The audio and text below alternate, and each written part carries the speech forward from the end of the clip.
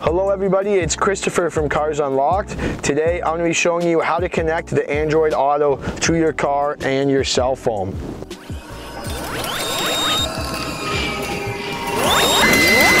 If you haven't already subscribed to my channel, please subscribe.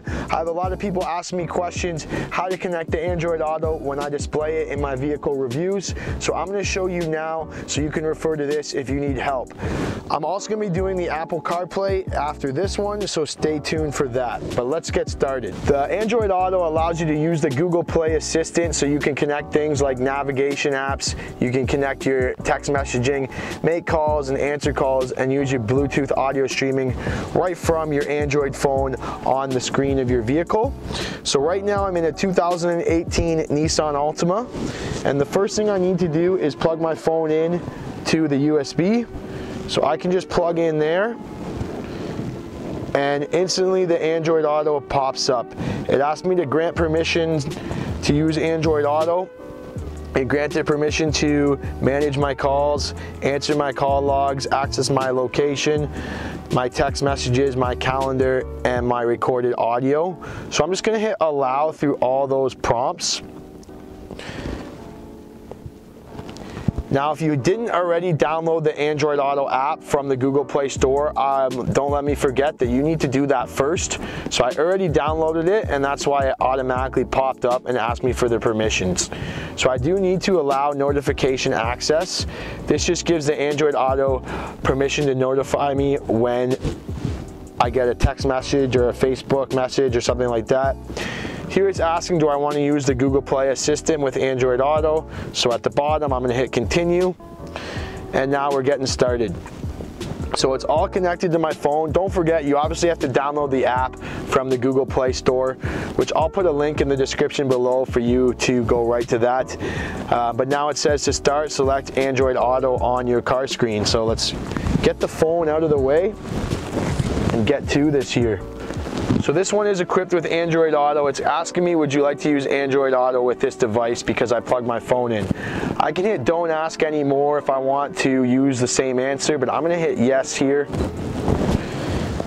And there you can see my Android Auto pops up.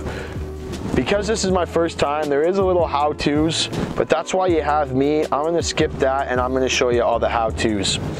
So there are different things like the Google Assistant, so you can use it just like your Google Home, where you would say, okay Google, and it would get the mic going.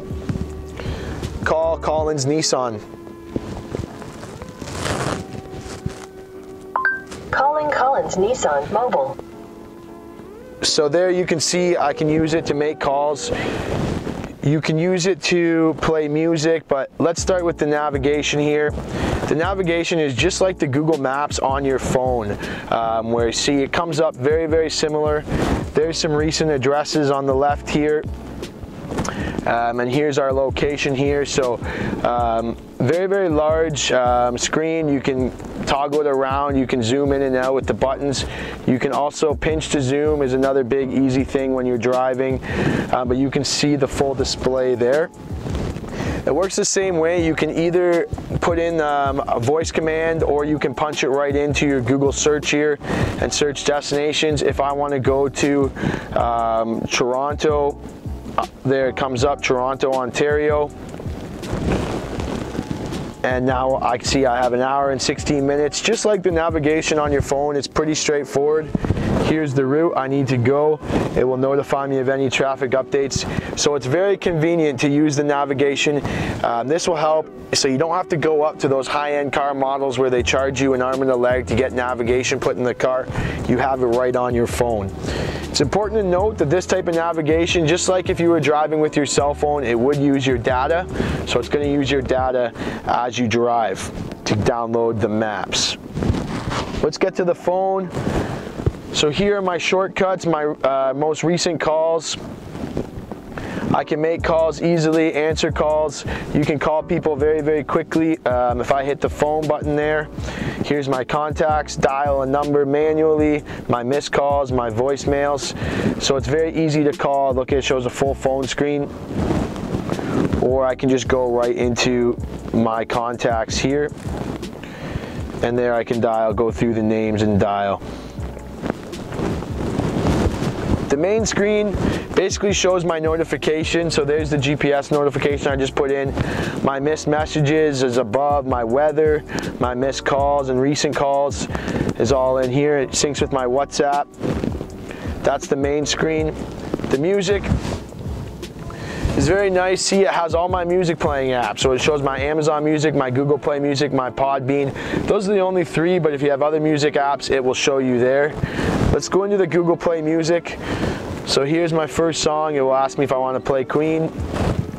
And here I can play Queen.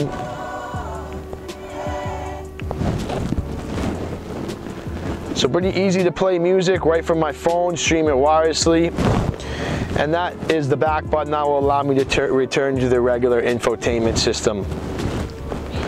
So that's just a quick setup and walkthrough of the Android Auto. If you have any questions about the Android Auto, feel free to ask me. I'm gonna do the Apple CarPlay, so you Apple fans, stay tuned for that.